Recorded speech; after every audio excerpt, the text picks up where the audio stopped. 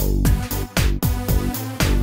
everybody, my name is Snapshot, and today we're going to be checking out the new Minecraft Snapshot 12W34A. I believe this snapshot just came out today, so hopefully we'll be one of the first people on YouTube to show it off in video. So let's get started here. So this chest has all the essentials we need for Snapshot 12W34A. So look in here, and ooh, 12W34A for Dummies, written by yours truly, Professor Folio XD, with this new fancy lab coat, made possible by 12W34A, and some music discs, very nice.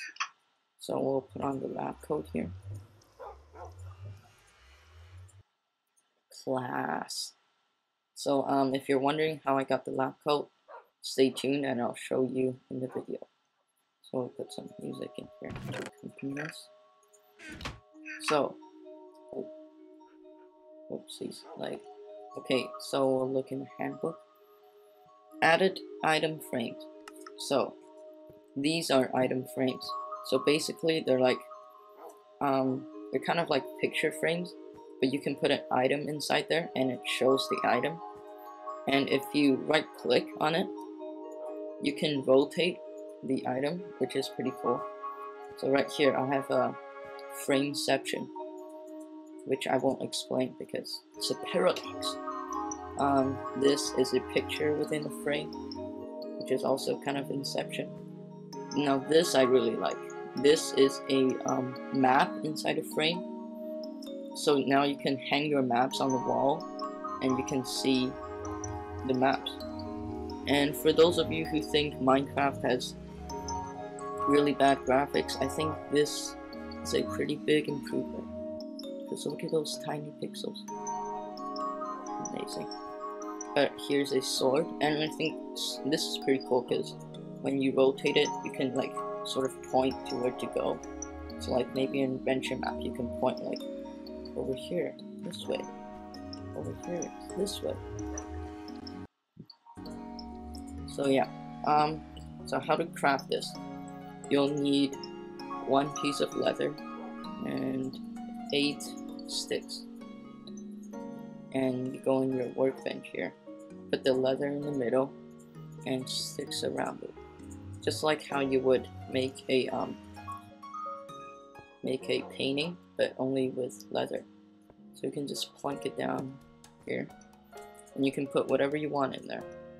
I'll put a clock in there because this is very useful because this actually tells the time. So you can add this to your house and you can walk around and you'll see the time, even though you probably should have windows, but yeah. So moving on, what do we have next? Cobblestone and mossy cobblestone walls. Yes. Now these are cobblestone walls.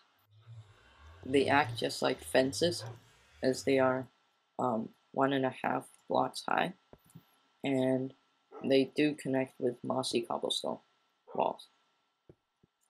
And a single wall looks like a fence post kind of thing. Pretty cool. And they do attach to other blocks. And let me just experiment here. There. I want to see if I can build an actual wall with these walls. Oops. Oh. It's kind of weird, but pretty cool still. I'm interested to see what people can come up with these designs, because this actually looks not bad. I mean, you might be able to fire an arrow through here actually. Let's try this, because this would make for pretty good castles. Okay. Oh, you can. Nice. Yeah, this would make for very good cover in PvP combat. And to craft this, you just need Oh, where's the cobblestone?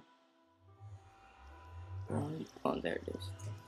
You just need 6 cobble or mossy cobble.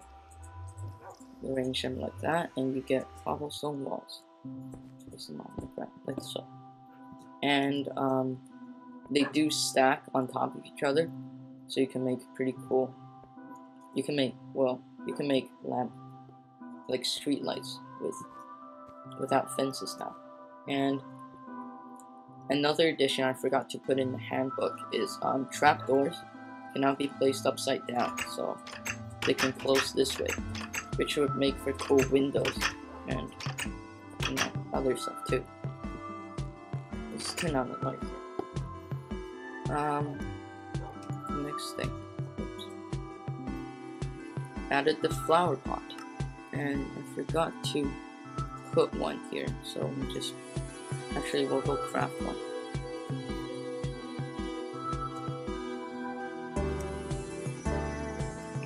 So just come over here, and you put bricks like you craft a bucket, and you get a flower pot.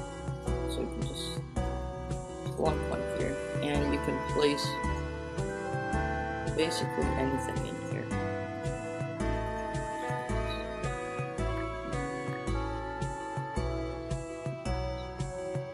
Let's see if this works.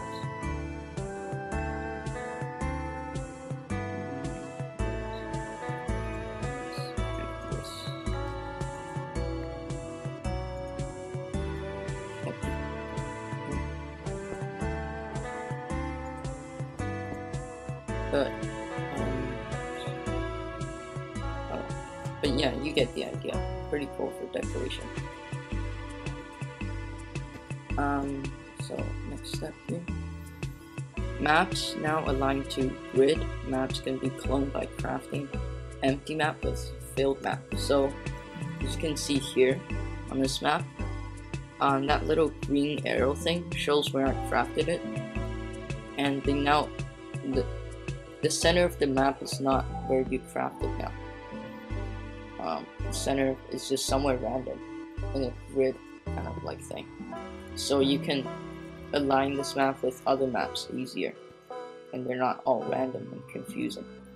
And now when you craft a map, you now get a empty map.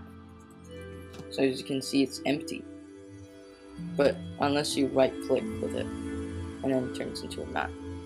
But if you get a empty map, if you want to duplicate a map and show it to your friend or something, you can just go to your workbench, place one here, and you get 2 maps that are the same.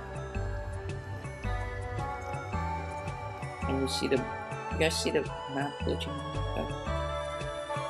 Pretty cool. But yeah, and it doesn't seem to show it. Oh, weird. It doesn't show the green thing when I crafted it.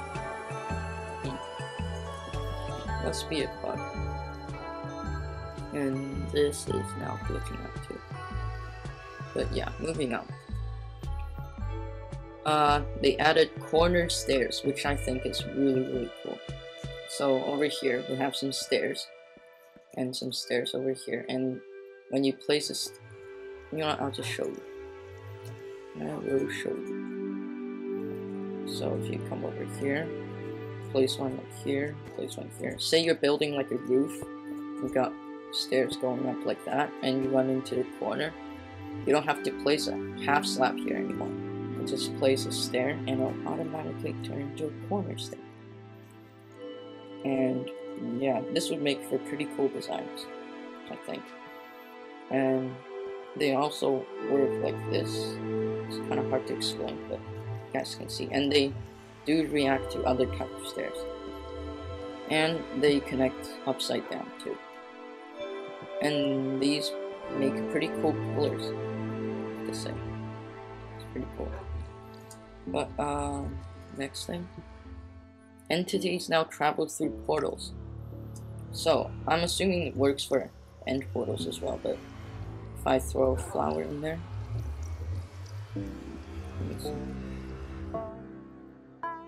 Oh, I think it might have traveled through.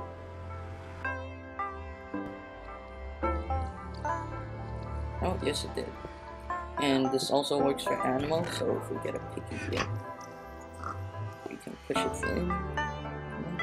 Oh, and there it goes. And they travel a lot faster than humans, or Steves, or in this case, hogs. But yeah, pretty cool. Is now you can ride a pig in the nether. Next thing, leather clothes can now be dyed. So now they're called, yeah. Well, now the normal leather clothes have a different color. So let me just wear it here so you guys can see. Get rid of my lab coat. They look pretty much the same. But you see you got buttons there now. But you can, to dye them, you can just grab some clothes and grab your dyes. I'll make this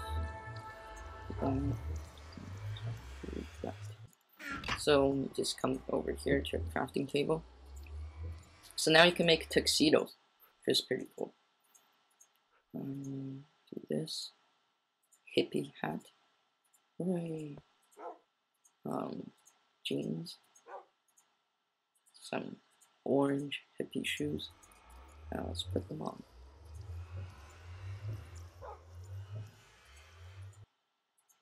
Yeah.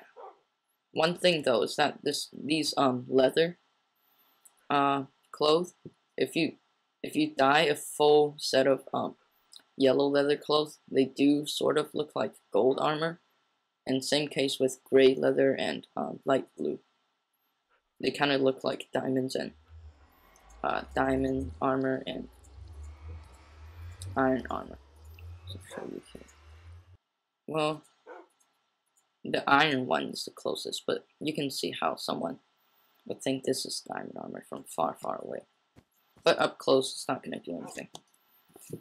But you can undye. So if you think you don't like this and you'd rather get a plain one, it's too hippie, you can just go in a cauldron, right click, and there you go. It's washed out. And these do get like a purple sort of name thing, it's a dye. And they do take one use away from these cauldrons. So let's see.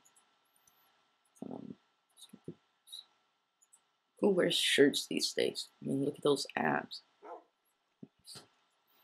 So, yeah.